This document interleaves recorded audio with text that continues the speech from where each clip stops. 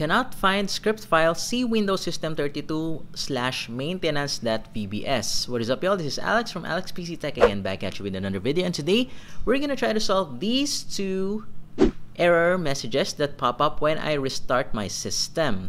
So first things first, we can solve this by either a workaround or an actual fix. So let me show you first the workaround. So what we're gonna do is we're going to launch Notepad, and then from the Notepad, what we're gonna do is we're gonna type wscript.quit. So what this will do is when system searches for this file, okay, Windows will check out the files, see that it is there, but inside the file it will not execute anything. It will just exit or quit.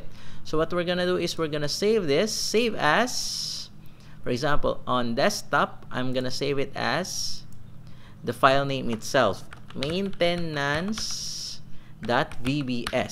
okay, so we can also do the same for Startupcheck.vbs. We're gonna create a file and save it as Startupcheck.vbs. So once you have created the file, what you're gonna do is you're gonna cut this file, or you're gonna copy it. So in my instance, what I'm gonna do is I'm gonna cut it. After cutting it, you will need to go to your files, and then you will go to C, Windows, okay, and then we're gonna do to System 32. Okay, so this path, Windows System 32, and we're gonna paste the file here. So as you can see, maintenance.vbs is there.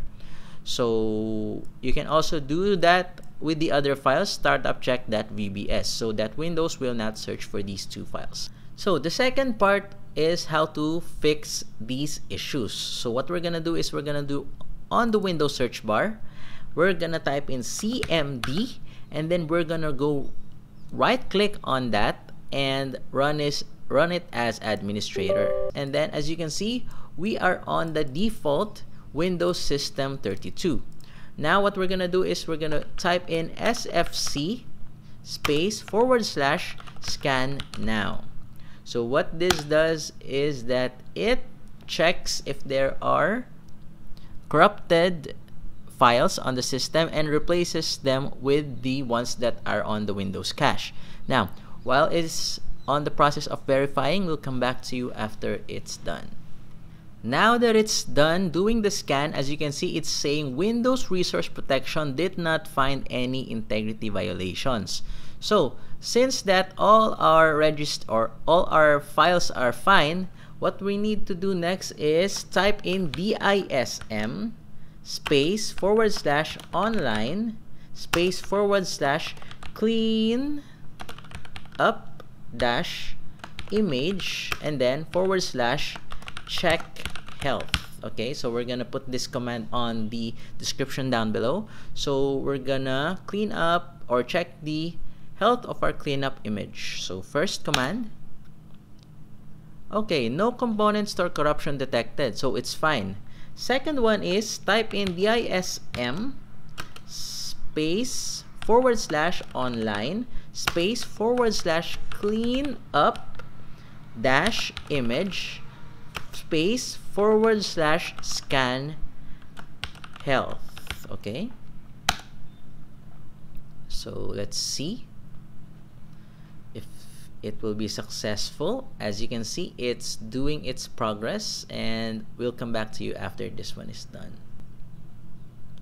So after that command is done, the last thing that we would need to run is dism /online /cleanup -image